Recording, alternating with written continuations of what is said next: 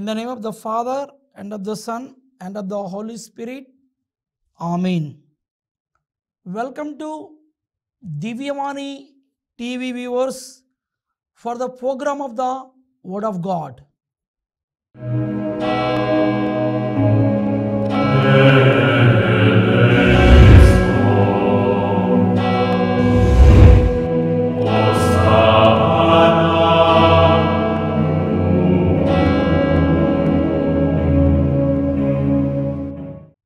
Matthew's Gospel, chapter 5, verse 6. Blessed are those who hunger and thirst for righteousness, for they will be filled. My dear faithful in Jesus Christ, let us bow our heads and pray for God's blessings. Almighty and ever living God, thank you for nurturing us in your presence. Thank you, Lord, for being with us in our daily lives. Lord, as we contemplate upon your word of God, enlighten our minds and our hearts. Shower upon us your gifts and fruits of the Holy Spirit. Lord, bless me abundantly as I proclaim your good news to the people.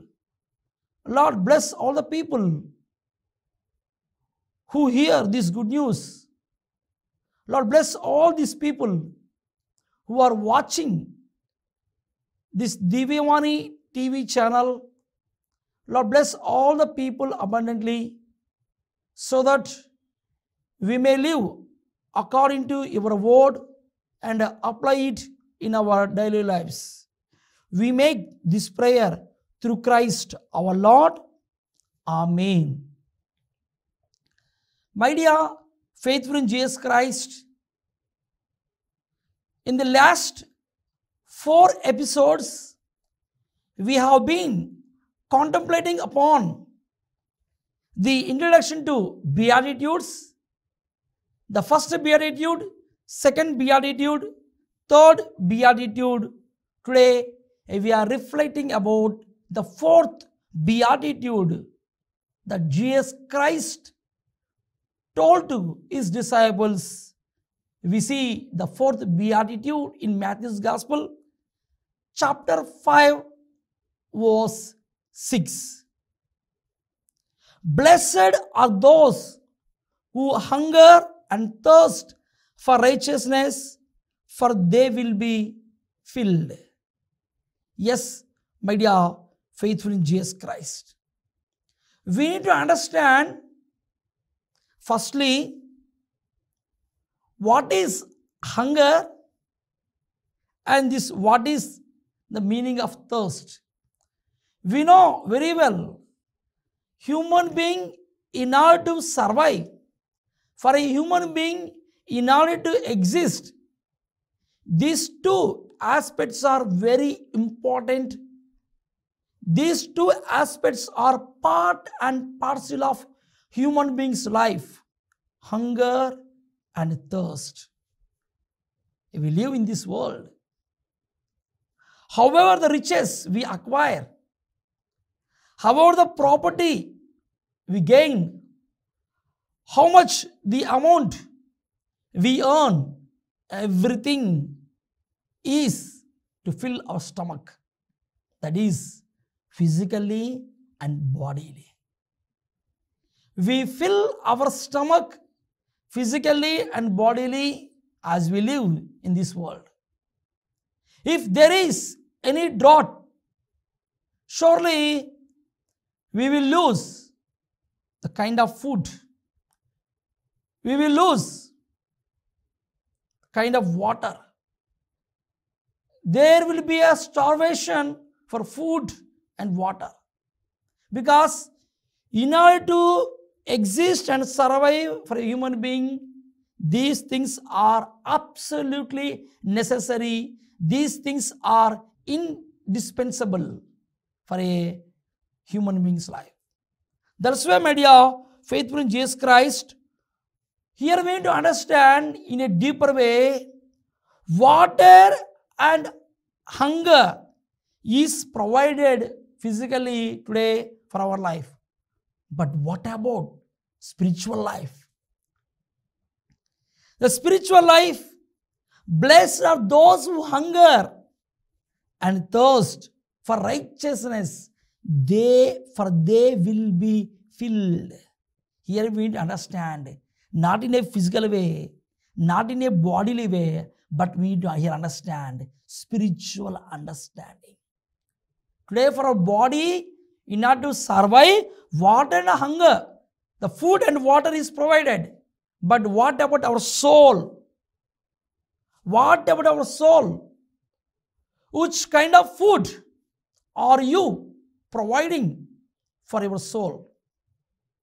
We are very happy as we live in this modern techno-savvy era, as we experience and enjoy the pleasures of the world, the things of this world. We are happy. We are so much involved in this world, and we are happy regarding this world in a physical way, in a periphery way. But what about our spiritual life? Here we need to understand in a deeper way why Jesus Christ told to his disciples the fourth beatitude, blessed are those who hunger and thirst for righteousness, for they will be filled. Here Jesus is referring to a spiritual hunger and thirst. We need to search for spiritual hunger and thirst. Today, human beings' life, these human beings do not crave, do not yearn for spiritual life. There is no spiritual hunger and thirst most of the times in our lives. We are so much involved in these pleasures of this world. As we experience and live in this world, we give an utmost importance to the things of this world, but we are not giving importance. We are not giving an utmost significance to godly things, spiritual things, which are permanent, which are everlasting, which will take us to the realms of heaven. But we give an utmost importance, we give a special significance to which are temporary. Which are temporary, we give a lot of importance. The things of this world. My dear faithful in Jesus Christ, the things of this world will not save us. These things will be perishable. These things will be temporary. But the spiritual things, following Jesus Christ, the heavenly things, the spiritual aspects will pave the way for heaven. These spiritual activities will enable us to look for heaven, to have an eternal bliss in our lives. That's why, my dear faithful in Jesus Christ, Jesus always emphasizes the kingdom values. These kingdom values, if we follow these kingdom values, surely we will attain the salvation. Surely God will give us the salvation. Salvation is with us. We need to move towards the salvation. That we need to understand, my dear faithful in Jesus Christ. The things and the riches of this world will not give us the salvation. But Jesus Christ, when we follow Jesus Christ wholeheartedly, He will give us the power. He will give us the strength to go ahead and attain the salvation. Let us have a small break in the Word of God program.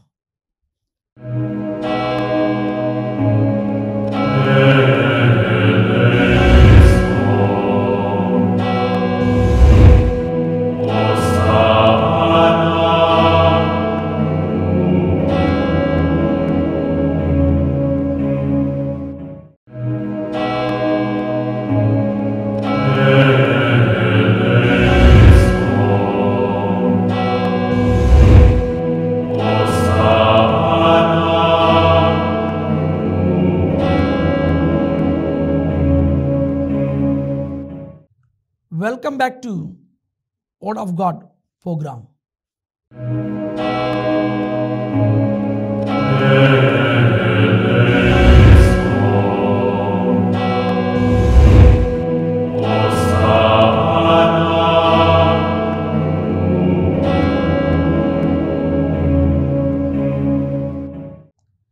My dear faithful in Jesus Christ, we need to understand Jesus always gives an importance to kingdom values. We see Matthew's Gospel, chapter 6, verse 33. Seek first the kingdom of God and His righteousness, and all these things shall be added unto you.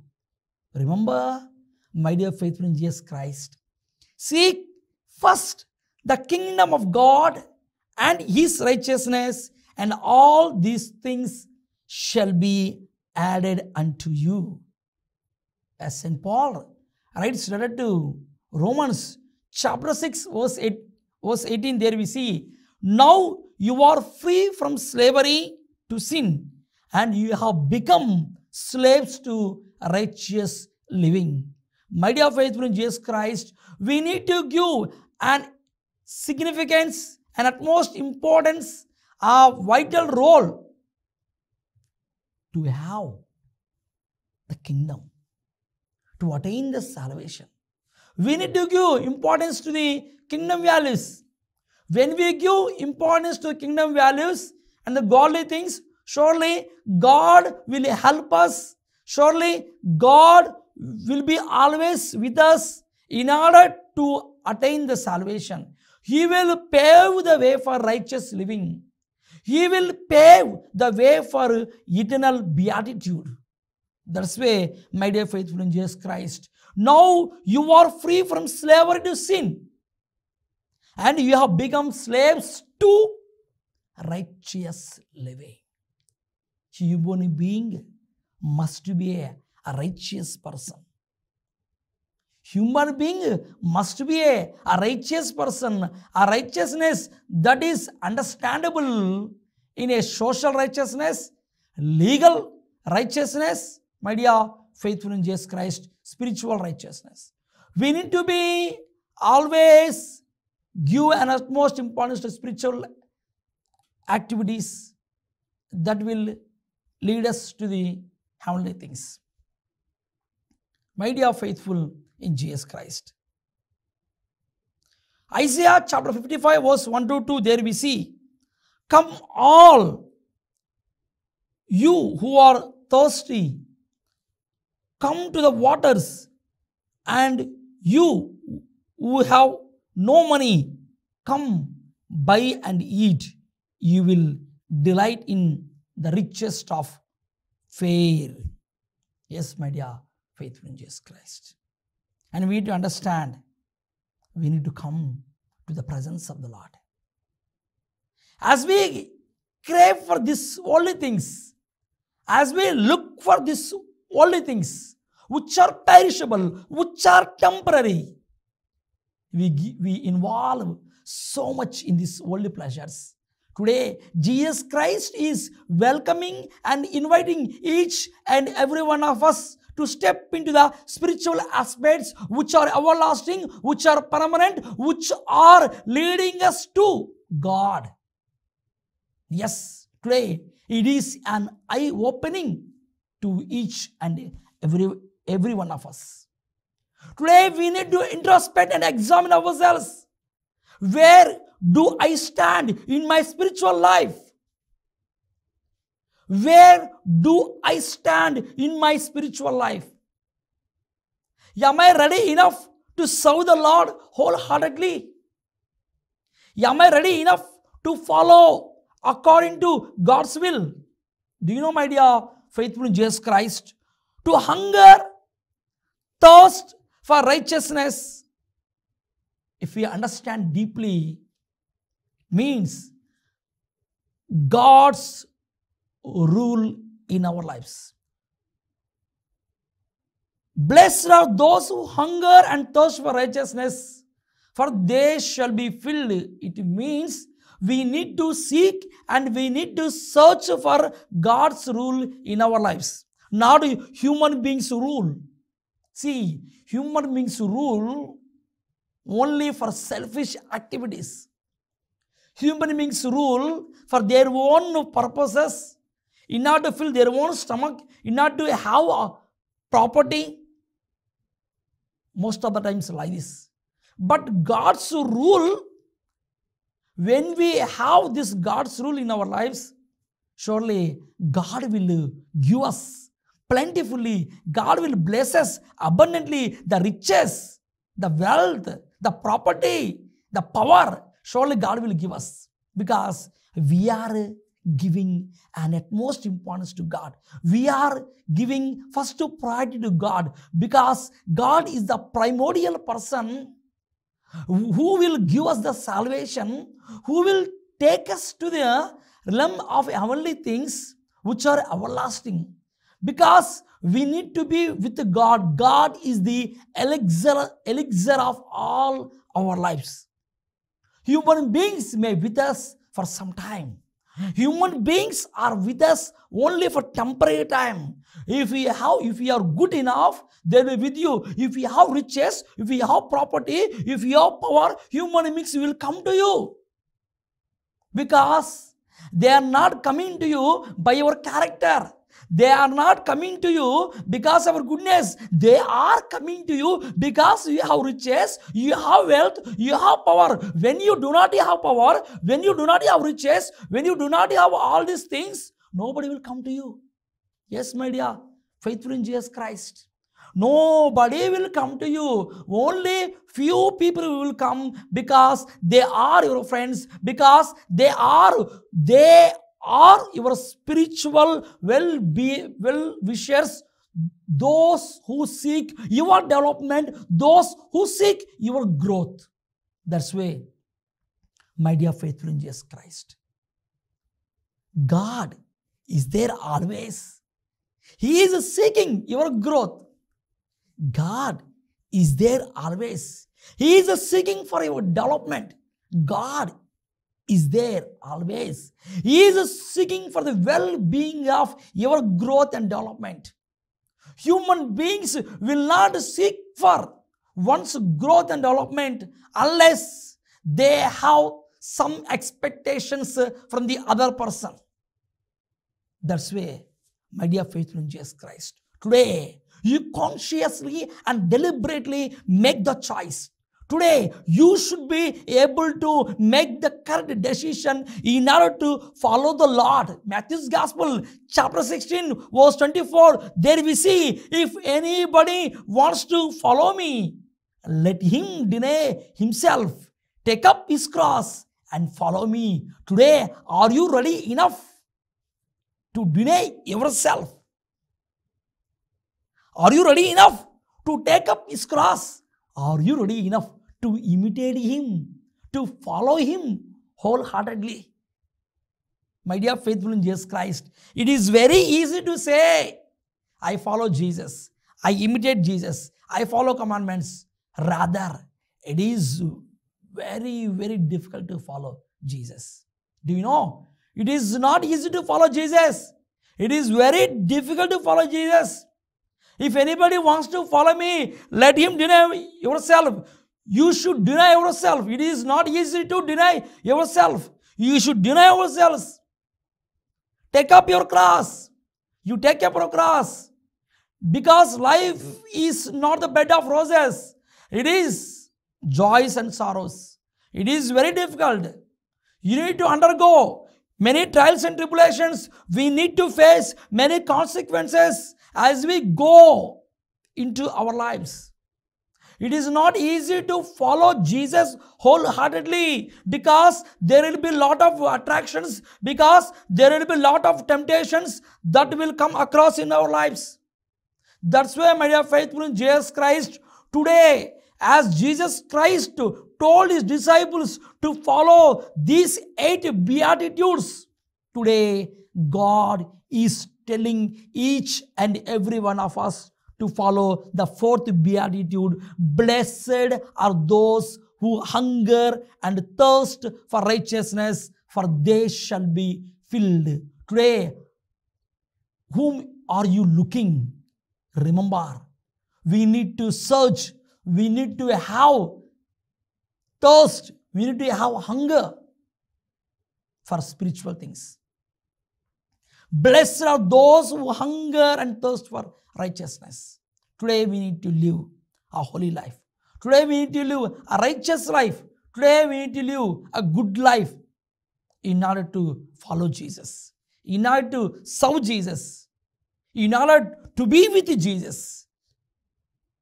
As we contemplate and reflect upon the fourth beatitude, let us take some resolutions. Today, let us introspect ourselves deeply. Lord, I want to be with you always in my life. I want to follow you wholeheartedly in my life. As we reflect over, we make a strong and deliberate decision in order to be with Jesus always and to attain the salvation in our lives. May Almighty God bless all of us. Amen.